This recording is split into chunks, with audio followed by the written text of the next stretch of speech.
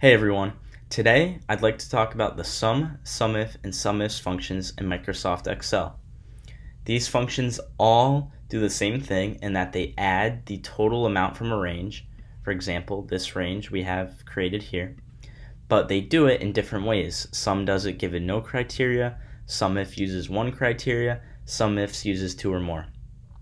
So for our video, we created this fake data table on the left of a company with different employees, the age of those employees, which branch they work at, Hartford, New York, Boston, or Philadelphia, and the amount of sales they had with the company.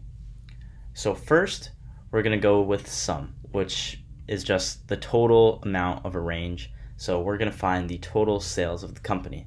So what we'll do is when we click on this cell here where we want the total to be displayed, we'll type in equals, then we'll type in sum, S-U-M, open our parentheses, and then select our range by clicking and dragging over the entire range, D2 to D21. You could also type it in like this, and we'll hit enter and find that the total sales of the company are $1,339,200.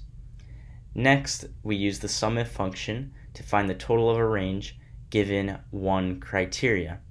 So what we want to do is we want to find the total of the same range, D2 to D21, given that the criteria is matching employees that work at the Boston branch. So how you're going to do this is you're going to start the same way, except using sumif. You'll type in equals sumif, S-U-M-I-F, open your parentheses, select the same range for sales, D2 to, or rather C2 to C21. You're going to select this range first because this is the conditional range, and then your condition will be entered next. First you'll add a comma, and then you'll enter your criteria for this range, and you'll type in quotations Boston, comma, space, MA, and then end quotations. That's in quotations, so it has to be exactly how it appears in this column. And then you'll add another comma and select the range being summed, which is the sales range, D2 to D21. So you can see under here we have the proper guidance for us. So we have sumif, our range, C2 to C21, which is the range of our criteria, the criteria itself, which is Boston, Massachusetts, and the sum range. So that means we are summing cells in D2 to D21 given that their counterpart cell in C2 to C21 is exactly Boston, MA. We'll hit enter and find that the total sales from the Boston branch are equal to $452,000. Now we can go one step further and add a third criteria, or rather a second criteria, and that would be total sales from employees over age 50 at the Boston branch. That's our sumifs function.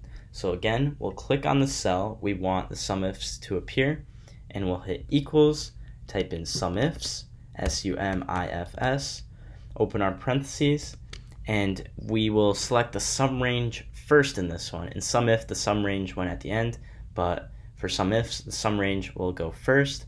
So we'll highlight the sum range, which is D2 to D21, add a comma, and now we'll select the first range of criteria. We'll do the branch again, C2 to C21.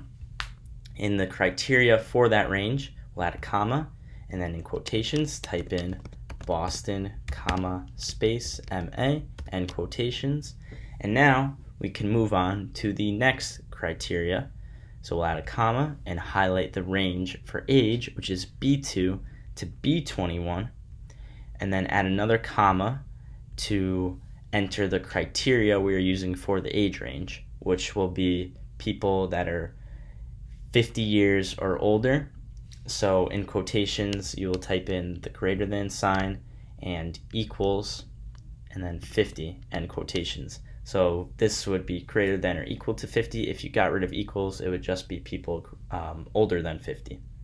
So now we can hit enter, that everything is all set, and we find that total sales from employees over age 50 at the Boston branch are $258,800.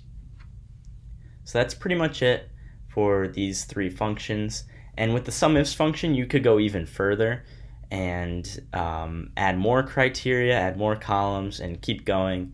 It's not just 2 criteria, it's 2 or more. So the possibilities are pretty much endless with Sumifs.